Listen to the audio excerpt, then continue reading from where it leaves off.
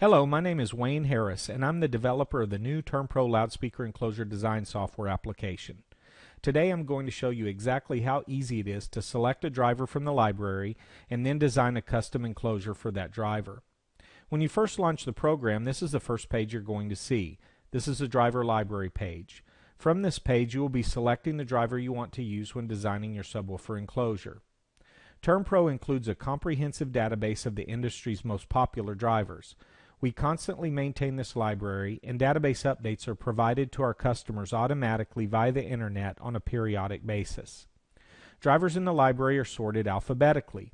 To find a particular brand of subwoofer, simply click on the toolbar button whose letter corresponds to the first letter of the brand you're interested in. For example, to display all of the subwoofer brands that begin with the letter H, simply click on the H button on the toolbar. Another nice feature offered by the program is the ability to favorite individual drivers. This is a real time saver when trying to locate one of the handful of drivers you use on a daily basis. To favorite a driver, simply select the driver in the list and then click on the Fave button on the toolbar at the bottom of the screen. Favorite drivers have a green background color. This indicates that they're favorite drivers. To defavorite a driver, simply unpress the Fave button for the selected driver.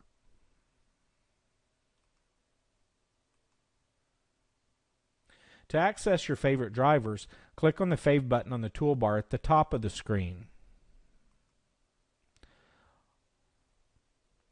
All of your favorite drivers will be displayed in the driver selection window.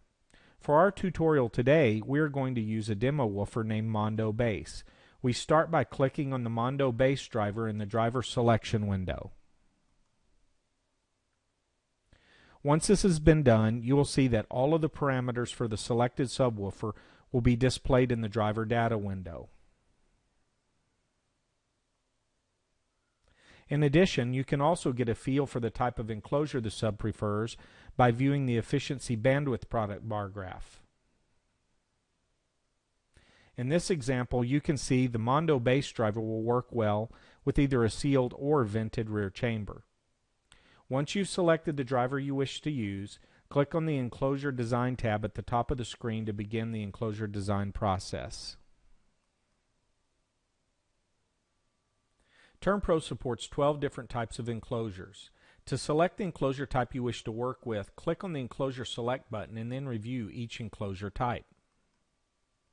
Term-PRO supports sealed enclosures, vented enclosures, single reflex bandpass enclosures, dual reflex bandpass enclosures, 3-chambered single reflex bandpass, 3-chambered dual reflex bandpass, and isobaric variations on all of these. Today we're going to select a simple vented enclosure for our tutorial. Therefore, we click on the Vented tab and then select the vented enclosure. One of the easiest ways to get started is to use one of the 3 profile buttons on the toolbar at the bottom of the screen. These are labeled Flat, Normal, and Boomer. When you press each of these buttons, the program will design a corresponding enclosure. For example, if I click on the Flat button, the program will design a subwoofer enclosure with a maximally flat frequency response. On the other hand, when I click on the Boomer profile button, the program will design a subwoofer enclosure with augmented bass response. Anytime you make a change to the enclosure design, the program will display the enclosure volume and the recommended tuning frequency in these fields right here.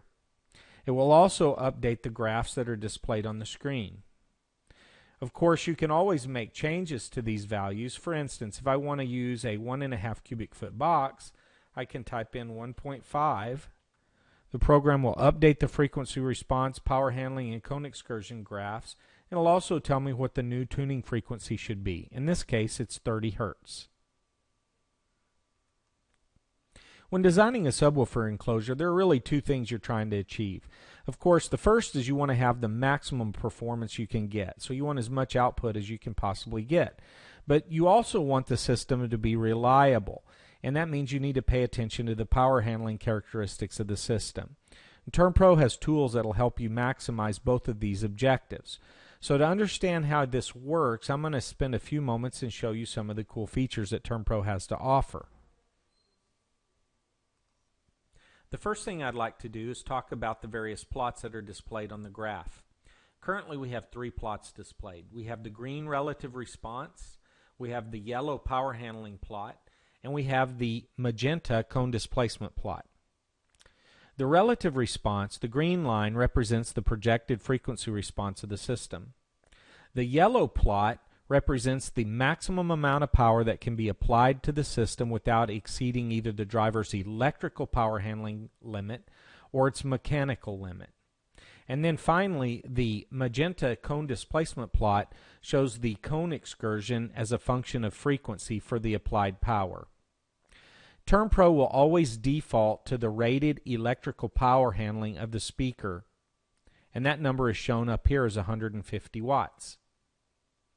You can change that number if you'd like to see what the response characteristics or the power handling will be at a different power level.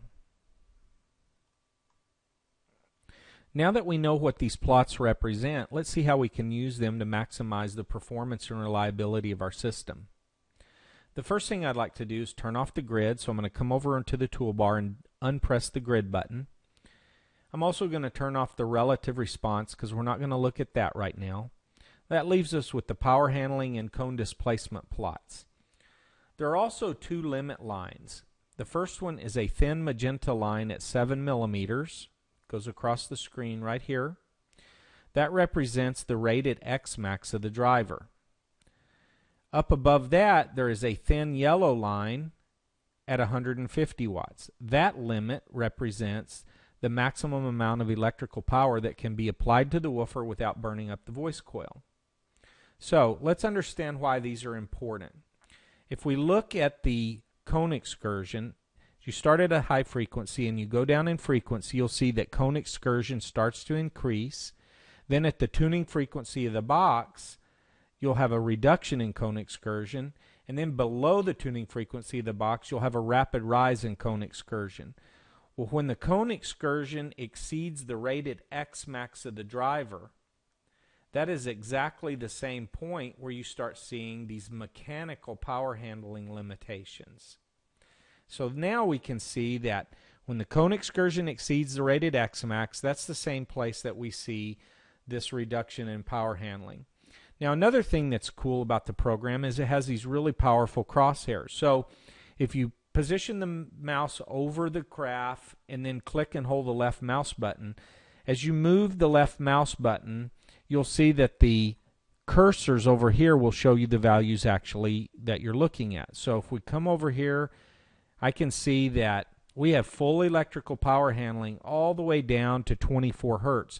But below 24 hertz, we start having some mechanical limitations. So at 20 hertz, the maximum amount of power that we can apply to the system without causing a mechanical limitation is 57 watts. Term-PRO makes it easy to design high-performance subwoofer enclosures. It also gives you the tools you need to identify reliability problems before they happen. Once you're happy with the enclosure design, the next step is the vent design. So let's go to the top of the page and click on the Vent Design tab now. Term-PRO supports 3 different styles of vents: pipes, arrow ports, and rectangular ports. A 3D representation of the selected vent style is displayed in the 3D viewport.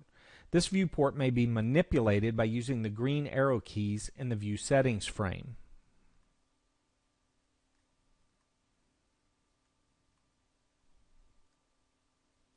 For this tutorial, I'm going to stick with a simple pipe. So let's go down here to the toolbar and click on the pipe button. All right, let's see where we're at. Our design volume is 1.5 cubic feet. Our tuning frequency is 30 hertz. We're designing a single vent with a 3-inch internal diameter. It needs to be 11.758 inches in length. That gives us a vent air velocity of 12.3% of the speed of sound. It's important to note that vent air velocity is affected by the area of the vent. Ideally, we would make the vent area as large as possible to minimize the vent air velocity. This is because if the vent air velocity gets too high, you could hear port noise, or the vent may not work correctly. Unfortunately, as vent area gets larger, the vent length also gets longer. So it's always a trade-off to design a vent with the lowest vent air possible while keeping the vent length to a reasonable length so that it will fit inside of the enclosure. Let's experiment with our design. If we change the vent diameter to 4 inches, you'll notice that the vent air velocity drops to 6.92% of the speed of sound. But you'll also notice that now the vent length needs to be 21.8 inches in length. And that's just a lot longer than I can fit in this box that we're building. So let's change this back to 3 inches. 3-inch vent needs to be 11.758 inches long. It's 12.3% of the speed of sound. Not as low as I would like, but it's still a workable design.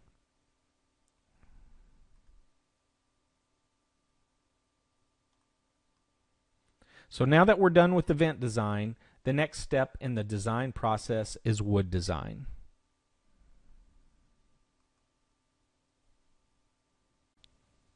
Term-PRO supports 3 enclosure shapes. Those are wedge 1, rectangular, and wedge 2. In addition, you can also control the thickness of the wood you're using and the amount of inset for the end panels. That's done through the options control button. Currently we're using 1-inch thick wood and our end panel inset is 1/2 inch. For this design we're going to use a wedge 1 box. So I'm going to click on W1 on the toolbar. And it's important to note that the first dimensions that you see are for a golden rule box. That's a box that has minimum standing waves. So let's see where we're at. If we look up here, we'll see that our design volume is 1.5 cubic feet. The driver displaces 0.067 cubic feet. The vent displaces 0.044 cubic feet. We currently don't have any bracing specified, so our total enclosure volume needs to be 1.611 cubic feet. And these are the dimensions that will give us that volume. But like I said, this is not typically what you build. So what we're going to do is enter our critical dimensions, and the program's going to calculate the unknowns. So let's say that we're going to do a truck box. So let's make the height 15 inches. So I type in 15 inches for the height. And I'll turn on the legend so you can see what I'm doing. Notice that once I typed in the dimension here, a little padlock showed up. The program assumes that if you're making a change to a data field, you don't want that field to change, and that's why the padlock is showing up. So as long as that padlock is on, the program is not going to make changes to those numbers. So now let's specify our D1 depth. So let's come over here and let's make that, let's say 10 inches. Notice how the enclosure shape changes and the unknowns change as I enter these values. Now let's make our D2 number, the number here at the top, let's make that 6 inches. And so by doing that, by entering critical dimensions of 15 inches high, 10 inches for D1, 6 inches for D2, our required width is 38.303 inches. Now, before you build that box, one of the things I think is really cool is you can actually come over here and see how it's put together. And I like to do this by disabling these panels. So let's turn off the top panel, or you can turn off the face, and you can actually zoom in and let's see how this box is actually going to go together.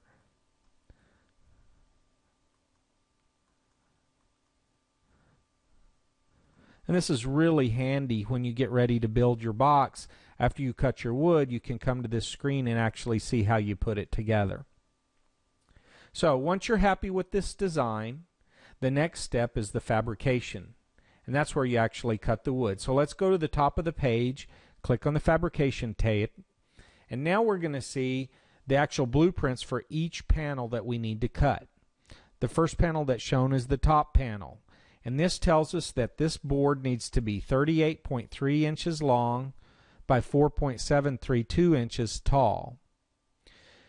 You'll also notice that you have to cut A, B, C, and D. That's where you saw the wood. And if you look down here in the lower right hand side, you'll see what your table saw blade angles need to be for each of those cuts. So A, B, C need to be 0 degrees, but cut D, the table saw blade angle, needs to be set to 15 degrees.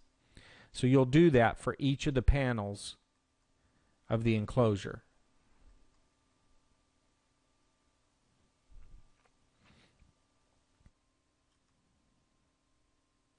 On behalf of myself and WHE Incorporated, I'd like to thank you for viewing this short tutorial.